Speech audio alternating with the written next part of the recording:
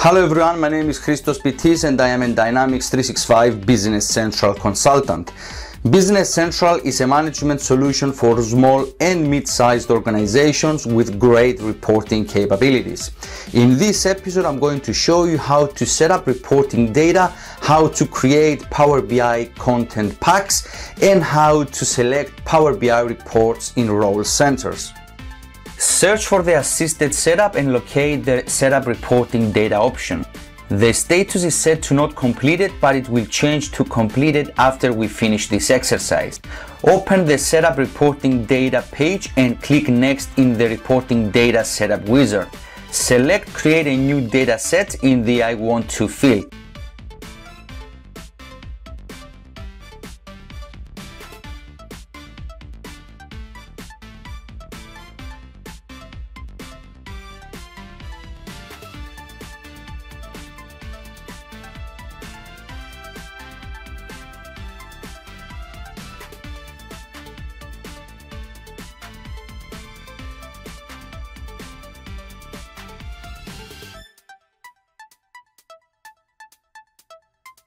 Click Add Filters.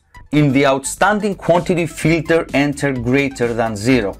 The goal is to take out all not received purchase orders on a line level. Finally, hit the Publish button. A web service is created, but in this example, go ahead and click the Excel button to open the purchase orders not received Excel file.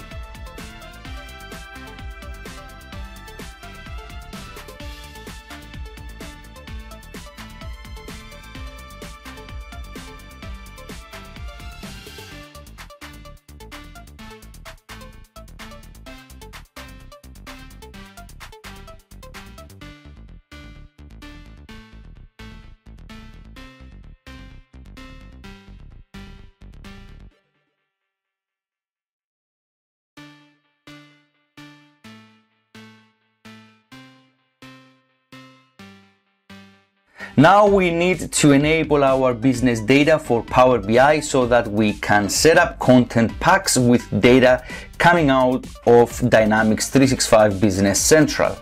Dynamics 365 Business Central can be set up using Power BI, and if you check your role center, you might notice that we can embed some Power BI reports.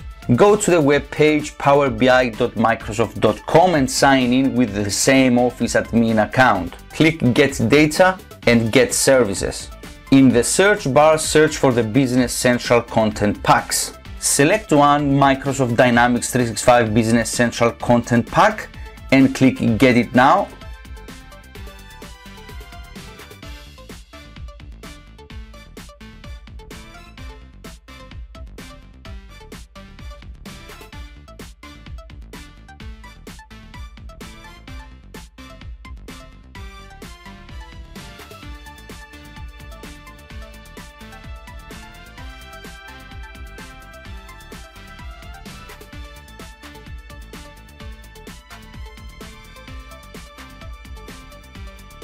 As you can see, Dynamics 365 Business Central data are available in Power BI.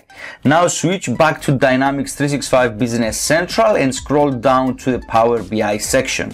The Power BI reports are active, but please firstly go ahead and enable the reports.